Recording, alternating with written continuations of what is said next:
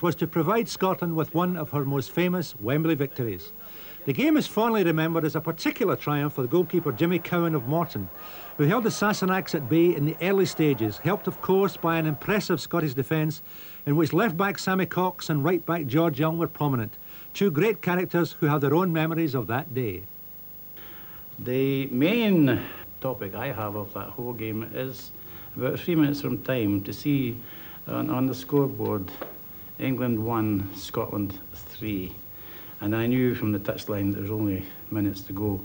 And I said, we're home and dried, boys, so let's pick up the money tonight from the bookies. A nice occasion to beat the old enemy. It sure is, but I remember 1949, I asked John Blair, who wrote for the news at the time, I was going home to Darvel.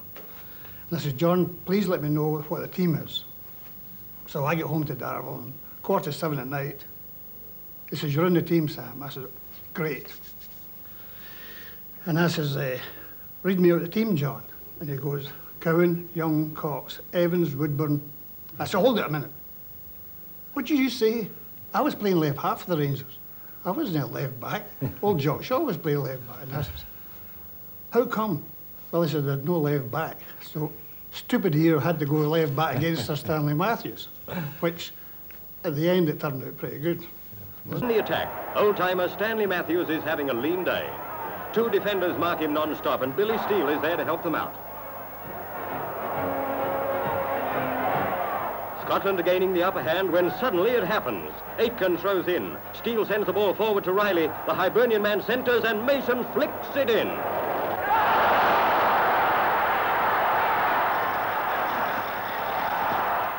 One down, England starts the second half badly shaken. Only Mortensen and Milburn, number 9, here sweeping through the Scottish defence, live up to their reputations.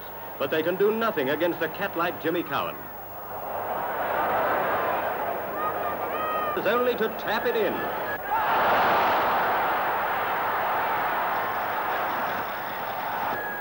Heroes everyone. The Scots play the game of their lives. Cool and confident, they show superb ball control, none better than Willie Waddle, number 7. The wily Glasgow Ranger has England defenders running in circles, and with Jimmy Mason, number 8, forms a forceful right wing. Only a desperate tackle stops Mason here. It's Waddle again. What a winger. What a joy to watch. A beautiful centre, and Riley heads goal number 3.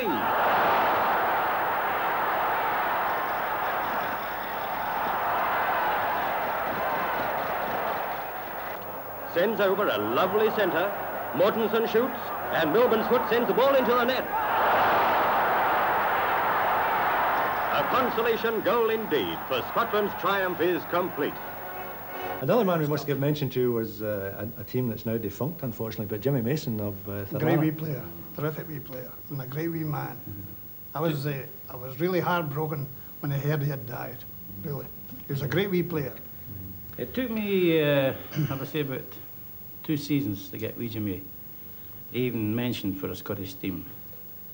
And I had been playing against him regularly, those Rangers. And wee Jimmy didn't only play his game, he played about another 3 players' games when he was playing for Atlantic. And that was the kind of boy I wanted into the Scottish team. And as we used to say, Sam and I used to say, he used to take the lace out the ball before he passed it to Waddle, you know. Yeah, but he could feed the big deedle. You know, and he was something else. When the big deedle got going, he was something else. The left back. Jack Howe. Jack Howe. I think he's still looking for him, Sam. He was still shouting to wee Cockburn, who was playing left half. He was shouting to wee Cockburn, come and tackle him, come and tackle him. And wee Cockburn says, the hell were you? Now, talking of wingers, you were both playing against very famous names that day. Sammy, you had the Wizard of the Dribble, Stanley Matthews, as your immediate opponent. Yeah. How did you find him? Well, about 3 or 4 years before that, I was playing for the British Army against the RAF at Stamford Bridge, Chelsea's ground, as you know. And that was my first go with Stan. And I got a good inkling what he's up to. Stan always moved the ball in, and he would move out to the wing. Doesn't matter a damn, he would never go inside. He always had to get back to the wing. So I had a wee bit of experience playing at Stamford Bridge. Many people said that Tom Finney was an even better all-round player in the sense he was much more a finisher than Stanley Matthews was, and he was your opponent that day. I agree with that entirely. If I were to take, and I've been asked many times, if I were to take the choice of the two, it'd be Tom Finney for me. So in the years that I can go back to my time at Wembley, I was there 47, 49, 51, 53, and then 55. And the only time I lost at Wembley was 57, as you say. I was dropped in 55. Didn't play that year. That's the year we went to Canada and America with Rangers. You got dropped? I got dropped into the place, yeah. I never lost at Wembley, so... Why do you think it's lost its glamour then? The year that you two have, I take it was a good crowd of players as well, and you behaved yourselves at all times. Yes. Always. Yeah.